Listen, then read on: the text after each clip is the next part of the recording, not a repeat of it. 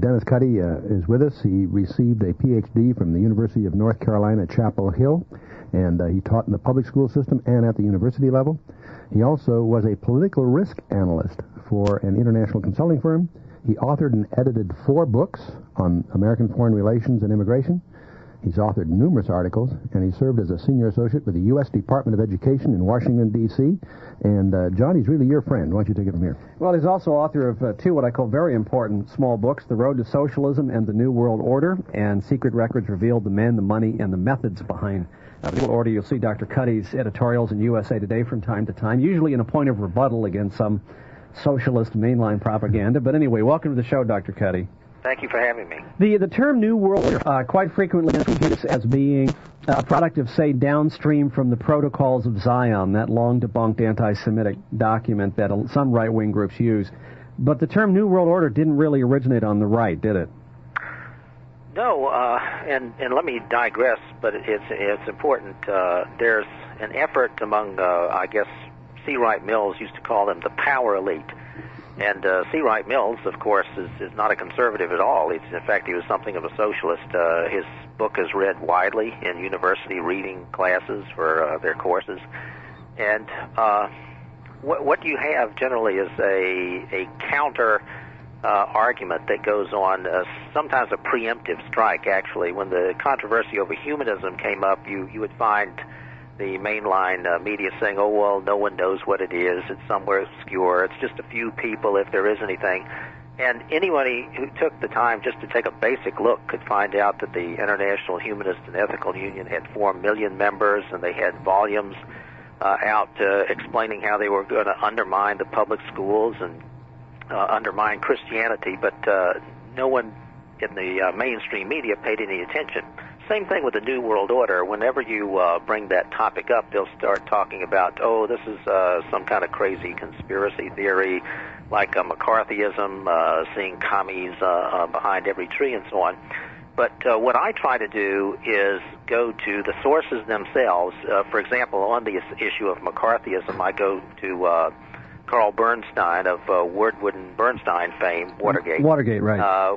In his book, Loyalties, a Son's Memoirs, where it's a conversation between his parents and himself, and his parents were members of the Communist Party here, and his father especially was saying, I'm worried, Carl, about this book you're going to write because you're going to clean McCarthy up. People said McCarthy is a liar, but he was not. He was actually correct. We were a force in the country. And he goes on, in essence, they had duped the mainline media. Of course, they were primarily willing to be duped at the time. Now we have revelations from the Venona documents and others that actually there was a communist element in high positions in the government. So what I try to do is use those types of sources. Carl Bernstein, for example, has a very high reputation among the power elite and the mainstream media. So when I talk about the New World Order, I will try to use quotes from Woodrow Wilson, Franklin Roosevelt, and go to the people's diaries, their private papers. For example, Woodrow Wilson's chief advisor was Colonel Edward Mandell House, who covertly wrote a book called Philip Drew, Administrator, describing socialism as dreamed of by Karl Marx, and that's what they wanted. Franklin Lane, one of the secretaries under Wilson, said everything in Philip Drew was coming to pass under Woodrow Wilson. The point of this is Colonel House was in his diary. There's only about 3 copies of this, I think, in existence. It's never been published, and I got one of them. Is explaining in his diary in 1919, looking backwards, that Clemenceau and Orlando from France and Italy, the premiers, were very concerned about these Bolsheviks and their revolution. And they wanted to see if they could stop it militarily. And in this diary, House is saying how he convinced Clemenceau, Orlando, and even his own President Wilson that they could not do this. And then he confides in his diary, of course, I knew that we could. Only a small armament of small tanks and voluntary mercenaries could have put this down. So, in effect, you have one person changing the entire course of history. If you think about the millions of people slaughtered under the Bolsheviks, the nuclear holocaust that was hanging over our head for decade after decade. So when you go to these people's private diaries, papers, and use reputable sources, it's very clear that there is this new world order that's been going along for a long time. Where do you see the term first really being used, the New World Order? It's become such a buzzword today. How did that evolve? Well, it comes in various forms. Some people say Novus Ordo Seclorum on the dollar bill at the time meant that, and it does in a way. Specifically, the term New World Order goes back to, I guess the most famous book is H.G. Wells, who was a Fabian socialist and had broken with the other Fabians because he wanted this out in the open. He wrote a book called The Open Conspiracy Blueprint for World Revolution. He authored in 1939 a book by the title The New World Order, which he mapped out and showed how it would come about. It would be a synthesis between Eastern communism and Western capitalism into a world socialism. But even prior to that, you would have people like Wilson, I believe, delivered a speech in Minneapolis in 1919. Talking about Woodrow Wilson, right? Right, Woodrow Wilson, where he was talking about the order of the New World. And they would use those terms, but not necessarily in that order. You had books titled The New World Order even prior to Wells. There was one by a man named Samuel Zane Batten from the American Baptist Society, of all places, saying we need this world socialism. That was 1919. So there are books by the title The New World Order going back at least that far. Then the concept, of course, goes back to in the last century, the 1800s, Edward Bellamy's book, and some other books generally talk about that sort of thing. You have the general concept going far back. The Baha'is, Baha'u'llah in the last century, around 1850, was talking about the need for a world government. The first I can tell major person was Dante in 1313 AD in his book De Monarchia, claiming that we needed a government for the world, a world government. So the concept of world government goes far back. The actual use of the term New World Order in terms of a book title goes back to at least 1919, and then the concept even before that. Now, we see I think it was in 34, when we see the occultic overtones introduced also through Alice Bailey, didn't we? Right. Her, going back into the previous century, Madame Blavatsky had been part of the revolutionary element that had come up after the French Revolution and the League of the Just with Karl Marx and so on. And she had joined Garibaldi in the middle of the last century and formed the Theosophical Society. And after her was Annie Besant took over. And then after her, Alice Bailey, whose books were first published around 1921 with Lucifer Publishing Company. Which is now called Lucis Trust. Right. And next year they changed their name to Lucis Trust, and Lucis they used to be housed up at the UN, the UN Plaza. They moved down the street now on Wall Street, I believe. But they would supervise to some extent the UN meditation room and so on. But anyway, in the 20s, Alice came up with a new group of world servers, the Arcane School, World Goodwill, and so forth. And in the 30s, she started writing supposedly from these ascended masters. She was getting these telecommunications or whatever, where she would say, we need a new world order with points of light connected to service, if you've heard that phrase recently. That was George Bush, right? President Bush, yeah. But that's what fascinates me from just a whole other angle, is the intertangling of channeling, demons, whatever, encouraging this whole thrust. That fascinates me from a theological point of view. It seemed that Alice Bailey had a plan for education. Now, as I recall, Robert Mueller has sort of given credit to Alice Bailey and Djwal Khol. Djwal Khol was the demon spirit that she channeled for his World Core curriculum, which is being used in education today. Yes, she had a number of books. One was Initiation, Human and Solar, and she gets into some, as you indicated, some very occult things. And she also had a volume published, Education in the New Age. She would talk about we need the New Age. And she would spell that out. And H.G. Wells did some similar things with education, how that would be one of their forces for developing this world socialist government. And Robert Mueller, of course, being ever since the 1950s an assistant secretary at the UN, probably was familiar with a lot of this, and so when he developed his World Core curriculum that they have put into what's called the Roberts down in Arlington, Texas, it says in the introduction of that it's based on the underlying principles of Alice Bailey, which would be from that Djwal Khol ascended master, supposedly. Okay. One of the most fascinating quotes in Dr. Cuddy's research has been from Carroll Quigley's book. Now, Carroll Quigley was Bill Clinton's mentor at Georgetown University. And as I recall, Dennis, President Clinton twice now has paid public homage to Professor Quigley for the influence that the professor had on his life. Is that correct? Yes, and he's delivered a speech at Georgetown prior to his election, and then during his acceptance speech at the Democratic nomination in '92 when he was elected, he singled Quigley out as a great influence on what he'd done. I found out from the biographer, or one of them, of Bill Clinton, that the president still has the copy of Tragedy and Hope on his bookshelf where he lives. Okay, but Chuck, you've got to read this quote. Yes, a quote from the book really sort of gives you an insight. There's so many people, Christian and pseudo-Christian authors and ministries, that are making such an emotional thing about Christians even being aware of these tides and trends, and that's one reason we're trying to focus on this with our guest. But reading from Clinton's mentor, Professor Quigley, it reads as follows, for example.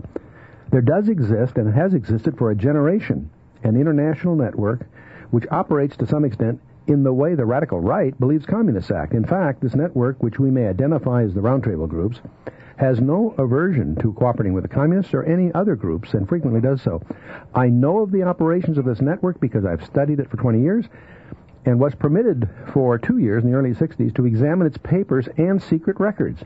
I have no aversion to it and to most of its aims, and have for much of my life been close to it and to many of its interests. I've objected both in the past and recently to a few of its policies, but in general my chief difference of opinion is that it wishes to remain unknown, and I believe its role in history is significant enough to be known, close quote. I guess by roundtable group, Dennis, he's talking about the Council on Foreign Relations, am I correct?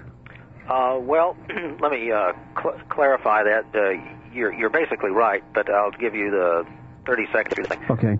Cecil Rhodes, who formed the Rhodes Scholars, the Rhodes Scholarships, of which Bill Clinton and Strobe Talbot and others were nominated and selected, formed a secret society called the Society of the Elect. It had a circle of initiates and so forth. The Association of Helpers were formed after Rhodes' death by Lord Alfred Milner, and they formed the Round Table groups, which were semi-secret organizations, from which in England came the Royal Institute of International Affairs, and in this country, the Council on Foreign Relations. Which was originally the Institute on Foreign Affairs, but they just changed the name. Of which Mandel House was involved as well, Colonel House. Right, Colonel Edward Mandel House was the leading force in setting that up in 1921.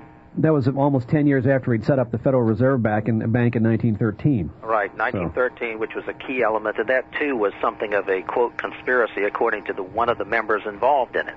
Because they met in secret, and politicians and bankers who met to do this, right? Right. Frank Vanderlip was one of the few people who were on that car, in the box car that went down to Jekyll Island. He said they couldn't use their names. They had to have code names. They couldn't be seen with each other. And he wrote this up in 1935 in the Saturday Evening Post, saying he'd never felt more like a conspirator in his life. Can you give us, we've been talking about history a little, can you give us some feeling of more modern, more recent events like NAFTA, GATT, and so forth that are consistent with this whole tide and trend? Right. In the little booklet, Secret Records Revealed, I try to track this through because many people, whenever you talk about the Council on Foreign Relations, are very skeptical. They say, well, this is some sort of right-wing conspiracy theory.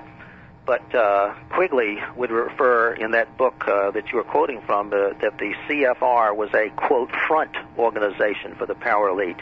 Not only that, the year before Quigley's book, Arthur Schlesinger, a very famous historian and with the Kennedy administration, in his book, 1,000 Days, said the same thing. And he's a member. He said the CFR is a front for the power elite, along with the Rockefeller, Ford, and Carnegie foundations. He called them fronts. So they're very bold about that. And the Rhodes Scholars, there are many of them in the Clinton administration. One is Richard Gardner, who back in the Council on Foreign Relations journal, which is called Foreign Affairs in April of '74, would say that to get to our house of world order, it would be better to erode national sovereignty piece by piece than the old-fashioned frontal attack. And then he went on and explained how they would use GATT to do that. And this is 1974, about almost 23 or so years ago. And so the plan had been in the works for quite some time. The idea being, if you develop regional economic arrangements again, part of Cecil Rhodes' Association of Helpers, back in the 1940s, a fellow named Corbett would write about this. You have to develop regionalism first, regional economic entities first, before you can then have a world economy, and then you will say the world economy must be managed by a world government. It was a step-by-step strategy, which has been going on for many, many decades. The plan has been laid out, and NAFTA and GATT are tremendous parts of it, because then what you do is you shift people's loyalties from their nation to their economic interest, which may lie in these, let's say, NAFTA, and then APEC and the Asian Pacific and the European Community. And therefore, in terms of socialism, you would find the phrase applicable, workers of the world unite. We become workers. And you find the schools today going into the outcome-based education, school to work, because they're preparing students, you'll hear this phrase, to compete in the global economy. Right. So you transfer people's thought processes to this global development that's going on, and therefore they're no longer seen as extremely loyal to their nation. We even saw this, I think, manifested in the State of the Union address recently, where President Clinton, throughout that speech, speaks of global this and global that. And that's one reason we wanted to sort of bring all this out for our listeners, is because there's a view being promoted that somehow an awareness of these things suggests that you're some kind of extreme right conspiracy buff, when in fact it's just one of being aware of a manifest tide that's even using just the writings of the left, not the right, to understand what the agenda is and what its manifest destiny would appear to be. Is that fair, John?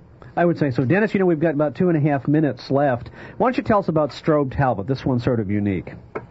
Well, Strobe Talbot is a Rhodes Scholar, Bill Clinton, who wrote in the summer prior to Clinton's first election that perhaps national sovereignty is not such a great idea after all, and that the case for world government is clinched. He wrote that in Time magazine. And after that, he received a Global Governance Award from the World Federalist Association, and President Clinton wrote a congratulatory letter to the WFA saying that he thought this was a fine selection of Strobe Talbot, and Clinton noted that their previous president, Norman Cousins, had worked for world peace and world government. I mean, he specifically used that term, and he concluded the letter by wishing this organization, quote, future success. Their sole reason for existence is to have a world federal government. So we have this support. Another Rhodes Scholar, Robert Reich, to pick up on what Chuck said, wrote in a book, I don't know what an American company is anymore. You're all primarily multinationals. So I try to use their own words to demonstrate what we're talking about. That's an interesting example you use, because I used to be a senior executive with the Ford Motor Company, 1 Road, Dearborn, Michigan. I left Ford at the end of the 68, 69 time period. And when I left the Ford Motor Company, over half their assets were outside the United States. In other words, these multinational corporate exporters, importers, they're legally, structurally straddle borders. And I think that's another dimension to all this. Another word's come up here, John, that you mentioned very briefly. You notice the word has shifted from New World Order to global governance. Right. You mentioned that, but I'd like to really emphasize that for our listeners, that the buzzwords are shifting. And can you comment on that, John? Well, New World Order became a liability. I think what surprised everybody, and I think Dennis will back me up on this, is that when President Bush first began to say New World Order, most people in the public said, for those who have been following this, we off chair, because he was using it in public. Not only was he doing that, he was quoting from Alice A. Bailey, whom is a known occultist. So this set up red flags real quick, and a lot of us were quick to jump on that. So it became a liability within about 2 years. And now the slide is to global governance. And you notice how it's a slight twist, Dennis, and I'm sure you could elaborate on this. The fact that they will say, well, we're not doing global government, we have global governance. Well, how do you have governance without some kind of legal structure intact? And that's ultimately what we're talking about at these United Nations summits now. Trying to soften it with the idea of a federated collection of nations. It's like Dr. Cuddy said, we talk about the thing, we have to be prepared to compete in the coming century. Clinton is now repeating this mantra over and over again. You'll hear other mantras in education, such as the school to work, lifelong learning. That's the next buzzword you'll hear. And it sounds good, but it doesn't mean that. Speaking of education, Chuck, there are 3 prongs to this whole New World Order we're talking about. Yeah, exactly. We generally see 3 legs on a stool, one being political, one being religious, and one being education. We've talked a lot about the political thing, broadly speaking, but let's focus a little on the education side of this thing. Can I talk? Let me pass the ball to you, Dennis. Okay. Previously, I mentioned Cecil Rhodes. The idea in his particular plan. Now there were others. There are the Fabian Socialists, and that's a whole other track. but was to have key people within about 3 or 4 decades penetrate the areas of politics, economics, journalism, and education. And the idea would be they would credential individuals who would then become published heads of universities, and they in turn would open doors to the right type of people, namely globalists, that they wanted in key positions. You would find that in terms of American education specifically, John Dewey had been head of what's called the League for Industrial Democracy. Previously had been titled Intercollegiate Socialist Society. And during the 1920s and 30s, they moved very quickly and talked boldly about collectivizing America. Laissez-faire capitalism would have to go. We need to develop a new social order. And it hooked in with religion as well, because Dewey was a co-author of the first Humanist Manifesto in 1933. What they were trying to do is shift from the cognitive academic basics, reading, writing, math, to the social areas, affective social relationships, because that's important to socialism, the group rather than the individual. In today's terms, you have cooperative learning under outcome-based education, so they're pushing this along. They had gotten pretty much control of Teachers College at Columbia University and several other key schools. They would set up what was called the Educational Trust in 1915. Shortly after that, the head of the NEA, George Strayer, would say, give them the axe if they don't do what we want them to. And they had developed a real network so that they had placement barons to be sure that their type of people were in key positions. And they had, by the 50s and 60s, gotten control right down to the school level, so that in the 60s is when you saw the shift from the cognitive to the affective. Right. Social promotions started coming, grade inflation, discipline problems. And then they moved into the 30s and into the 70s into what the humanist Sidney Hook called a battle of indirection. He said, we will undermine religion by indirection, getting students to have critical thinking, so they would question their religion, their parents, and so forth. And so in the 80s, one of the founders of the 4 million member group, H.J. Blackham, said, if the schools teach dependence, moral dependence in other ways, on oneself, they are, quote, more revolutionary than any conspiracy to overthrow the government. And that's what they did. They made a generation gap so that the students looked at themselves as autonomous moral decision makers. And that's why you see this rise in juvenile crime today. Interesting. Could you just elaborate on the 3 planks to education, the parents as teachers, the Goal 2000, OBE, and the lifelong learning? Can you elaborate on that as a pattern? Well, parents as teachers is at the earliest stage where you supposedly voluntarily ask a parent educator, usually at first an older person, but then they will give you younger people, who will come in and, in effect, monitor how you're raising your children. They actually have a checklist. Do you give enough time to your child? I have this checklist aside here, but it's a really rather intrusive into your privacy of your home checklist. They're getting away with it now by means of voluntarism, but one of the textbooks they used was Arthur Calhoun's History of the American Family. It's a large social service textbook back in 1919. In there, and he was saying how in the future, under socialism, children would be turned more and more over to these community experts. And he elaborated on that. And Parents as Teachers is that type of program, and it's actually part of Goals 2000, which followed up with President Bush's America 2000, and Goals 2000 really is a movement towards nationalizing education. In fact, President Clinton, in his State of the Union just a few days ago, said we need to have high national education standards. You need to adjust your curriculum to reflect those standards, and he said he, over the next 2 years, would lead in the development of national tests. It's this movement towards nationalizing things which gets you towards socialism. National education, national health care, national police force, national service. Recently, President Clinton and George Bush and Colin Powell got together and wanted to emphasize national service again. It's this tendency towards nationalizing, which is necessary as a phase toward internationalizing. They're already having international standards in education. Okay, go ahead, I'm sorry. And lifelong learning is their vehicle to keep track of you over time. Mark Tucker, for example, with the Carnegie outfit, said to Hillary Clinton, a board member, that he'd just come out of David Rockefeller's office and they were celebrating Bill Clinton's victory because it would give them a chance to put in place their human resource management system, monitoring people, students, everybody, from cradle to grave, the same system for everyone. And so lifelong learning allows them to say, well, we need to track you throughout your whole life. Right, and we're talking about... It's a school-to-work thing. It's a school-to-work thing, right. And we're not just talking about academic performance. It's a good 50% of it, it's psychological profiling, am I correct? School to work is your skills development, your capability of working with others, and to that extent it gets into your psychology.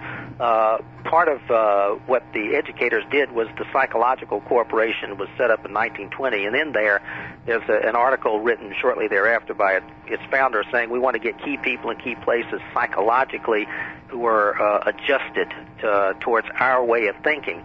And later on, I got the private correspondence that they had between themselves and the first governor's school in the nation that I happened to attend back in '63. And they said, we want to keep files on these people, monitor, track, and so forth.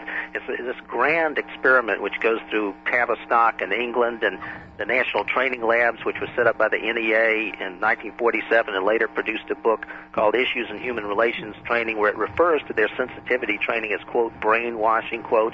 So there's a whole pattern here. How is the link from there into globalism itself? Are there overt efforts to condition people to think as global citizens and to diminish patriotism? Sure. You have the NEA, for example, 40, 50, 60 years ago, editorializing that we need a world government. That's that sort of thing. Then you have UNESCO being set up with the first Director General, Julian Huxley, saying that we'll get people conditioned to think about eugenics down the road. They're not ready now, but we'll get them to do that. And he was one of the hardcore Fabians at the time. UNESCO put out a series of books called Toward World Understanding, which said you really need to play down nationalism and emphasize internationalism if we're all going to live in peace and harmony. Now, what they try to do is not a direct assault, just like Richard Gardner would say, erode piece by piece, and Sidney Hook said by indirection.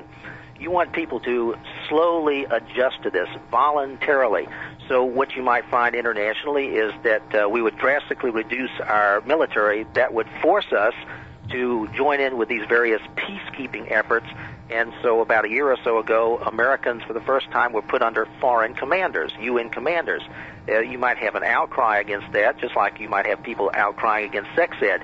But very slowly, because they control the process, they will get their way. In education, you might not like a superintendent. Even if you get rid of that superintendent, the next one has to be credentialed by the same people.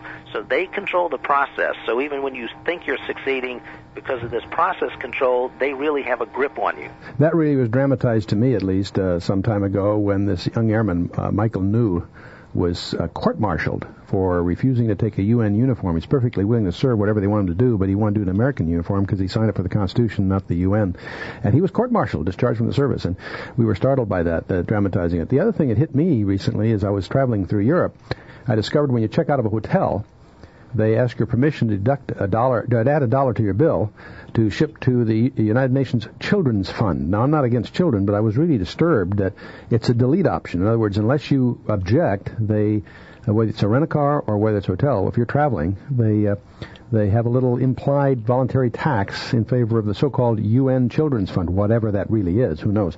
But and I'm always fascinated how they even at Halloween tried to, use this UNICEF thing, this whole tide we see in perhaps subtle ways, but it's really surprising. I'm beginning to understand why David Breese, when he wrote his book, The 7 Men Who Rule the World from Their Graves, neat little book, points out, it includes, of course, John Dewey as one of these guys whose really roots here underlie much of what we've been talking about. And one reason we've spent this week talking about this is to try to offset the deliberate misinformation and disinformation be promoted by not only the pagan left, but also by Christian and pseudo-Christian authors and even some ministries that are promoting falsehoods, really, among the Christian body, and in so doing also are besmirching a number of the Christian leaders. And we felt the one way to deal with all of this is to go proactive and just let's get the truth out about the background of what glibly people call the New World Order or the tide toward global governance. It goes by several labels. This is not the myth of the wacko right. This is really the agenda previously hidden but now quite manifest of the pagan left. Right. So it's becoming interesting because as it bursts forward, and I don't know where I got this quote, but they said when the New World Order finally would make its last dash for the finish line, it would have to do so naked, because it would have to throw off all of its clothes, be seen for what it really was, and then run like heck to make it there before anybody tackles it. See what I'm saying? That's very graphic, John. Very graphic, and I think that's pretty much where it's at, because right now... All the Freudians that are listening audience are taking notes, John, but go ahead. Don't tell me I'm XYZ retentive, all right? We'll do that. So anyway, earlier in the week, we talked about the three prongs of this New World Order. The term New World Order, we went through the history of that. We showed that didn't come from the right. It's been used hundreds of times by people promoting global government. There's a political arm. We dealt with education yesterday, and today I know Dr. Cuddy wanted to look at religion. Yeah, I'd like to have you talk about that, Dennis, if you would. Okay, a lot of times when you talk about the New World Order or something, some conspiracy going on, if it involves international bankers or whatever, the immediate term that comes up as well, this is some sort of anti-Semitism. Actually, the leading people, if you begin a century ago, Andrew Carnegie, John D. Rockefeller, J.P. Morgan, and others, were not Jewish at all. If you think about what's going on among the power elite, it's really non-religious. There are people who claim to be of various religions, Catholics, Buddhists, whatever, who would participate among these power elite individuals. And picking up on what John said, H.G. Wells indicated that in the end, the process would be speeded up, and there would be no effective opposition prepared anywhere. People would have become gradually accustomed, sort of like the frog and the water that gets hotter and hotter. And so Wells actually said that this conspiracy, that's the term he used, would be a world religion. It would have that aspect to it, and that was in the same year, 1934, that John Dewey issued his book, A Common Faith, the year after the First Humanist Manifesto. And Dewey was saying in there that dogmatic religions like Christianity would simply have to surrender, because if you're going to have this synthesis, not only economic synthesis of Eastern communism and Western capitalism into a world socialism, and I think Hong Kong is their model for this, because that's what will be going on there. In religion, what would happen is a synthesis as well, so that you would only have those values that all religions could agree upon. Of course, there goes Jesus Christ out the window, because other religions don't agree on him. The idea progressed in various ways, even into the Trilateral Commission, which is an outgrowth to some extent of the Council on Foreign Relations. It was set up in 1973 by David Rockefeller, and Barry Goldwater, in his book With No Apologies was the title, his autobiography, said that the Trilateralists actually wanted not only social, economic, and political control, but they wanted ecclesiastical control as well. Because in this one world that they're developing, you cannot have any people falling through the gaps. You can't have these fundamentalists, whether Christian or Islamic, creating some sort of massive opposition. Now, they try to play down religion, but they know people are interested in spirituality, so they had to give them a substitute, and that's where the New Age would come in. Interesting. Well, as you talk here, though, it fascinates me, because most of us would have assumed, as Christians, we would assume that the attacks on Christianity would come, in effect, from the pagan left. And it's fascinating to realize that among the different techniques to attack Christianity, there are attacks from the Christian left, or I really probably should almost call it the pseudo-Christian left. We have books that are being published that we view as malicious and deceitful, that besmirch the major leaders in the Christian movement, calling them anti-Semitic. They tend to lump into one bucket the extreme racists, the Christian identity types, the anti-Semitic types, and of course there's many of these groups around the country, but they lump them all together under the label of the patriots or the militia. And what shocks me as I've watched this recently is I see these books not only being, in our view at least, deceitful and malicious and so forth, but they are besmirching some of the most outstanding leadership in the Christian body, guys like Chuck Smith and Pat Robertson and others. And it just is startling to me to see the attack come from what I would have thought as being within the body, not from outside. But see, I think you're bringing up a point that Dr. Cuddy could address real directly here, and that is, it's not an issue of left versus right anymore. Exactly. In other words, as I see it, Dennis, the old debate, is conservative versus liberal. I don't see that anymore. It's more socialism, and that's actually a global pantheistic socialism versus what we would call individual conscience and sovereignty. You follow my thrust in that one? Sure. If you're trying to meld East and West so that you get Eastern mysticism accepted in the West, you dress it up in a form that's acceptable, and they would call that the New Age is one term. There are other terms for it.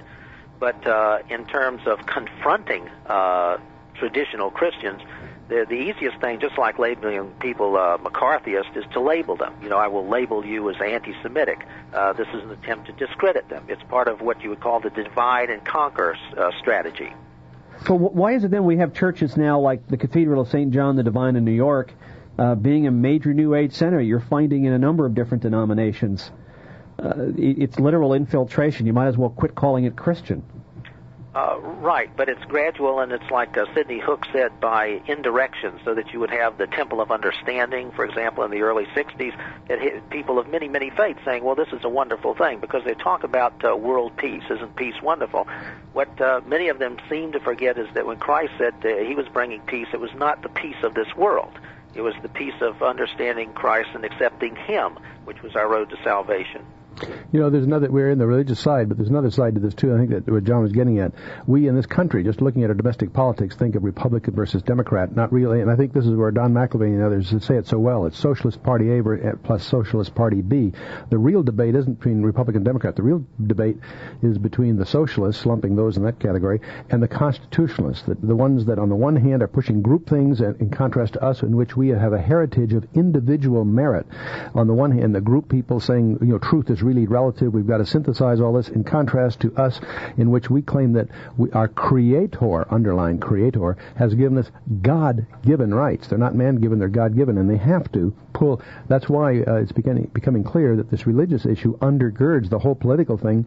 The political agenda of going to socialism has to somehow undermine the idea that our rights are God-given, and therefore not negotiable. They have to be man-given so that they can deny them. And I think this is the other, underlying dimension. John, is that fair? Is that? I would say it's floating that way. But Dennis, as I see it, we at one time talked about secular humanism as sort of being the bugaboo that Christians were dealing with. Over the last 10 years, I've come to aware that it's actually shifting into almost a monistic global pantheism, if that makes any sense. There's a change. Right, that is the focus of many New Age elements, the shift from secular humanism, but that was their first tool because it had a history, and you could undermine biblical absolutes by teaching moral relativism, that there were no absolute truths, and that's why you would find people today, for example, the baby boomers and Generation X, who've been pounded with that in their schools, and so they don't see anything wrong with it if a president were to happen to have had affairs with other women beside his wife. Well, there's another side to this. John, if you're right, if there's a tide towards pantheism, if that's true, and I think it is, then we can predict the next step, because pantheism always migrates into the occult. Pantheism doesn't have any leaders. God is everywhere kind of thing.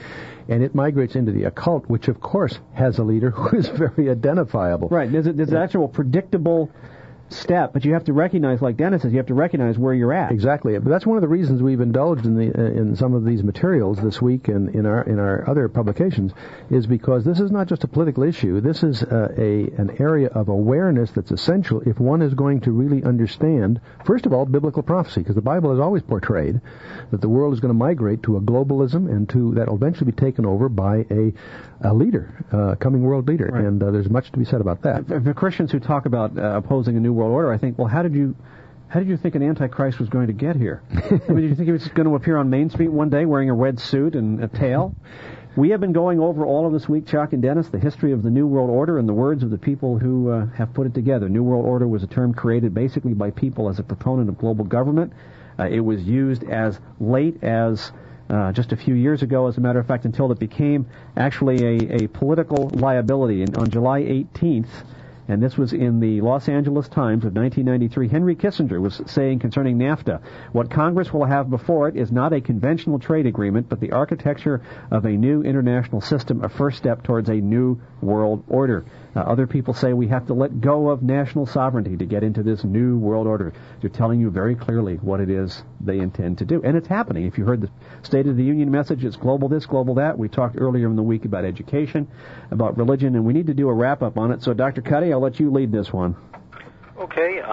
Picking up on what you just said, there was, I think it was in 1995, September 24th, where the Washington Post itself referred to the power elite as the powers that be, the hidebound elite who run the world. They had an article in there talking about what Gorbachev was doing. Yesterday in the program, I believe Chuck and you were talking about the convergence of socialism with what was now the successor to secular humanism, a sort of pantheistic monism. Right. And that process also has been going on for a long time. In fact, if you look at the Wizard of Oz, the symbolism in that is that there's a God within, and you can save Mother Gaia, symbolized by Dorothy, if you use your heart and your mind and courage. That would be the Tin Man, the Scarecrow, and the Cowardly Lion. And this isn't my view. This writing comes right out of the Theosophical Society, one of the biggest esoteric organizations around. And what you have in terms of socialism is it's not just the socialism of the left, like the Union of Soviet Socialist Republics, but remember that Nazism really stood for National Socialism, and they were heavily into the occult. In fact, when the Russians came into Berlin at the end of the Second World War, they found 1,000 Tibetan lamas in Nazi uniforms there because one of Hitler's people had brought them from the Far East. And the gradual erosion of what I would call traditional Christianity can be seen, I suppose, by an example. If you ask people if they were familiar with the book of Revelations, they say, sure I am. If you'd ask them, would you take a number on your forehead or your hand without which you could buy or sell nothing, they would say, oh, that's the mark of the beast. Surely I wouldn't do that, the Antichrist and all that. But then if you ask them, well, would you take this nice little card, this smart card with a number on it without which you couldn't buy or sell anything, I'm afraid you'd be surprised. A lot of Christians would think that was just fine. But then what you're saying basically is that it's an ongoing process of indoctrination. If you look at the writing, say, of Dietrich Bonhoeffer during prior to World War II, in which so many Lutheran and evangelical pastors in Germany fell for the Third Reich. And they, first of all, didn't believe the Nazis were going to do what they said they do. Everybody in our country now, we've had Indiana Jones and war movies out the kazoo, and we all look at Nazis as being bad, evil things. We forget that Nazi or German society embraced them to a large degree as being good. And there were segments of the U.S. that was also supportive, too, prior to the real outbreaks. Prior to the real outbreaks. Mm-hmm. So basically, we talked about there are churches now. If you go to certain churches, I keep thinking of St. John the Divine. There was the cathedral in Denver. They were talking about Grace Cathedral in San Francisco. And we're talking about the Episcopal Cathedral in Denver. And they're bowing to the earth there, and they bow to the east and the north and the west. It's all part of a service. This is just total infiltration. You look at Matthew Fox in the Catholic Church and his introduction of goddess worship and things of that nature. So those are the overt ones, but there's more subtle stuff. Well, we see that going on right now. We've made reference to the fact that there's so-called people who try to masquerade as Christians, publishing books to the Christian market from Christian publishers that are clearly anti-Christian, that are besmirching. We talked about that earlier. It's interesting to see this happening. As you look, Hal Lindsey's famous book, The Road to Holocaust, points out that the Holocaust in Europe needs to be laid at the feet of the pulpits in Europe that were silent. The church got duped.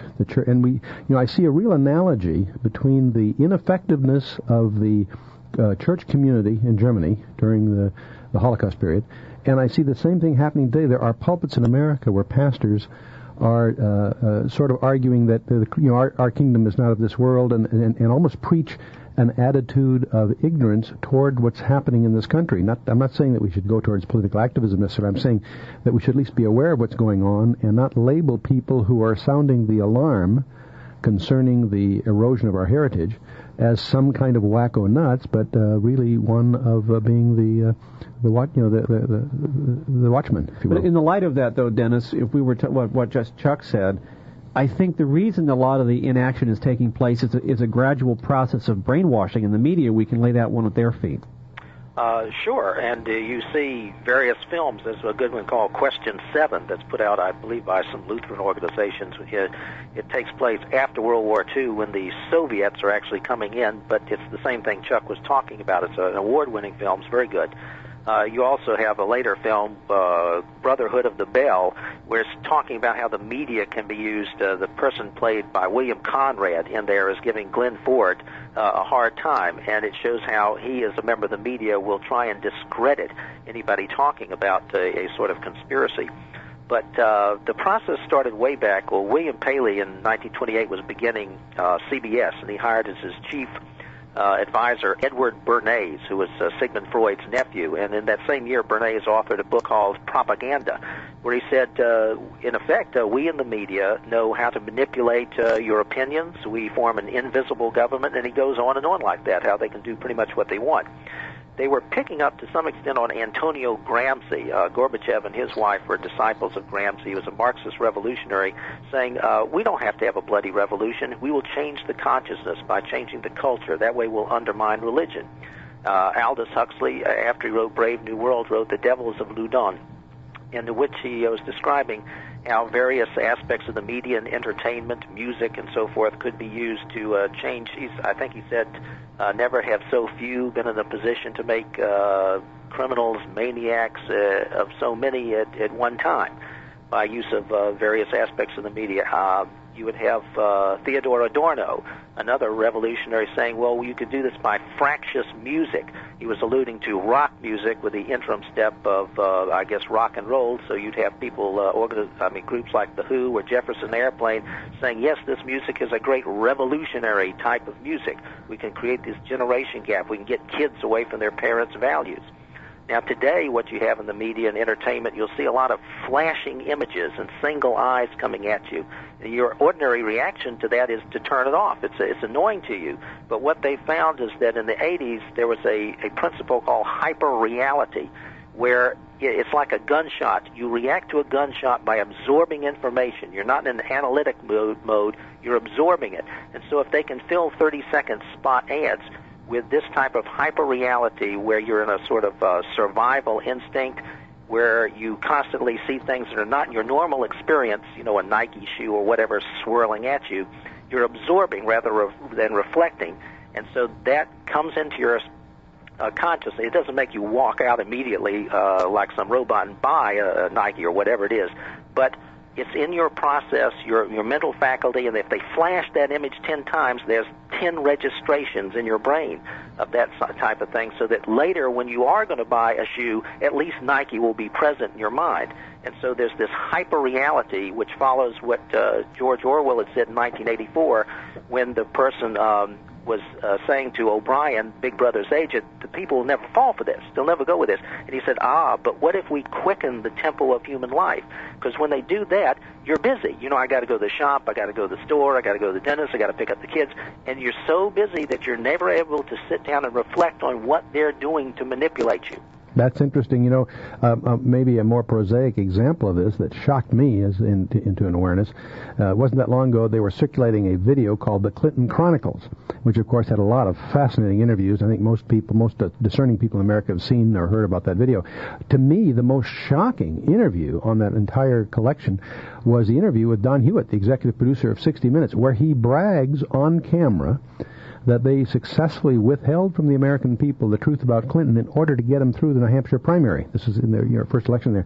And it fascinated me. Here is a major executive of the media bragging that they made public opinion rather than informing it. And I think most of us that are so busy, as you just highlighted, as executives or whatever, sort of presume that the media is competitive and it's their job is to inform its public as part of its mission, and yet we find that they're really deceitfully part of the machinery to form and shape agendas rather than to report what's happening. Yes, they'll admit that. The ombudsman for the Washington Post, Richard Harwood, actually wrote a column back in '93 where he listed all the names of the media and press and said these people no longer report the news, they make it with the Council on Foreign Relations. He was listing the membership. And the 30s, part of this group, Cecil Rhodes' followers, said in a book about the London Times, it says they have this meeting at All Souls College or so forth at Oxford, and they decide what you do not hear. It's not just what they tell you, it's what they decide to keep from you. And in terms of music, Bertrand Russell wrote how you could have verses repeatedly intoned was a good conditioning aspect. So now, unlike the 40s and 50s where you would have a song, you could actually hear the lyrics, it delivered a message, you keep hearing this beat over and over again, and the same words repeated over and over again. That's a conditioning tool. It's like a mantra in essence is what Sure. it is. Tell you what, we are totally out of time for this week. Dr. Cuddy, thank you for being on Chuck's show here. Thank you for having me. And Dr. Cuddy's books are available from the Florida Pro-Family Forum. They are at P.O. Box 1059, Highland City, Florida, Highland City, Florida, 33846. His most outstanding works here are The Road to Socialism and the New World Order. The Secret Records Revealed the Men, the Money, and the Methods Behind the New World Order. He also has done The History of Education in Quotable Quotes. These are nothing but quotes from the people who have determined American education from the turn of the century in their words. It gives you a very clear insight as to why we are where we are. In his latest book out now, Conspiracy, Secret Records Revealed, Convincing Evidence for Those in Pursuit of the Truth. For a complete listing of materials to further enhance your personal Bible study, or to receive a free 1-year subscription to Chuck Missler's 32-page Christian Intelligence News Journal, contact Koinonia House at 1-800-K-HOUSE-1. That's 1-800-KHOUSE-1. To fax your correspondence, dial 208-773-6312. Or you can write to Koinonia House at P.O. Box D, Coeur d'Alene, Idaho, 83816-0347.